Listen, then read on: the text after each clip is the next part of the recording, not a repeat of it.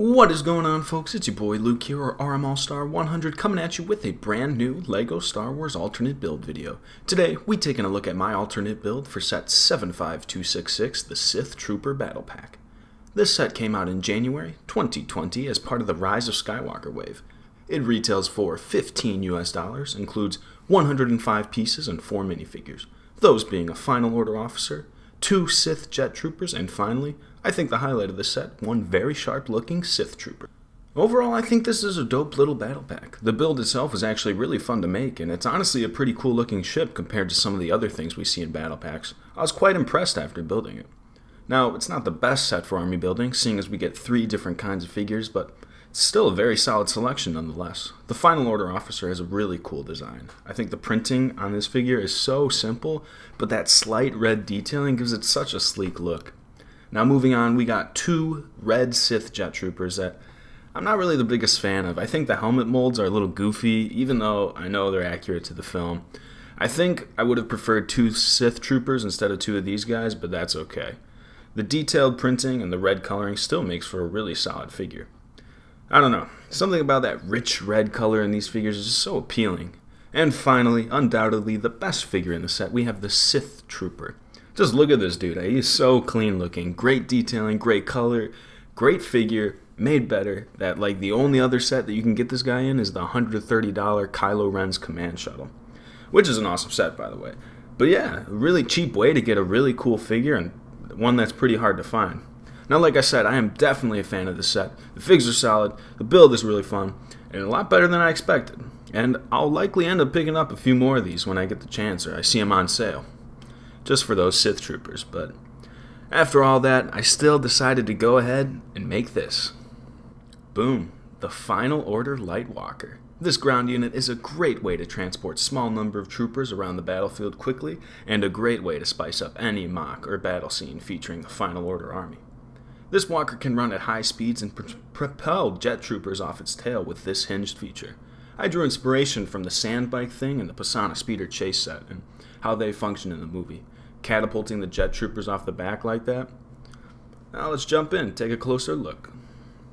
Alright folks, and a quick little overview of the build here. Nothing too crazy. I should start off by saying that this isn't exactly the most sturdy build I've ever made.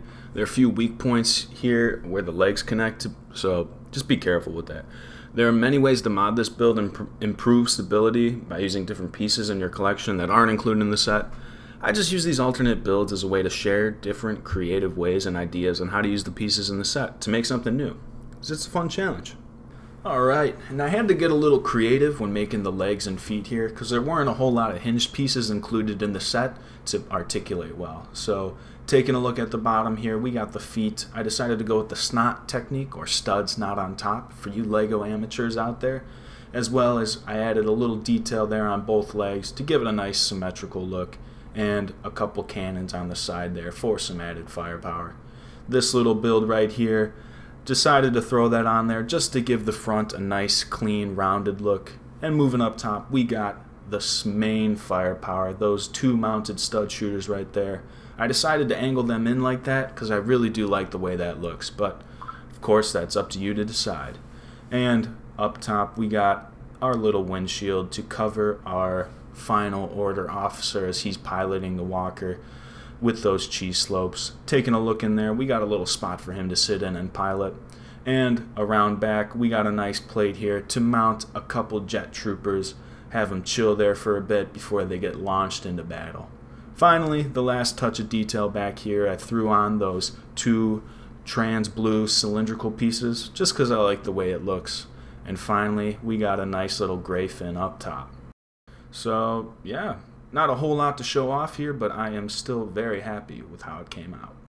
I did want to mention that I used some of the leftover pieces to make a new blaster for the Sith Trooper, so he has something to bring into battle. I gotta say, I do think that looks pretty dope.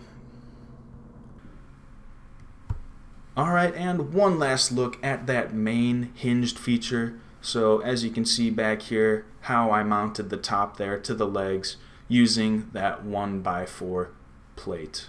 So yeah, hold that down and you can freely swing the top back and forth just like that to launch your jet troopers straight into the battlefield.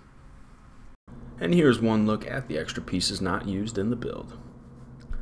Alright, and yeah, that just about does it. I am very pleased with the way this turned out. I was really glad that I was able to include that catapult feature as it fits in with the Star Wars canon, and that's something we kind of missed out on in that speeder bike thing on the Pisana speeder chase set. But alright, thank you for tuning in, I really appreciate it. If you enjoyed my alternate build, make sure to drop a like on the video and comment what you think of my build and some other sets you would like to see me make alternate builds of in the future. I'll probably do one for the Mandalorian Battle Pack once I get my hands on that, so let me know if you want to see that and any other sets as well.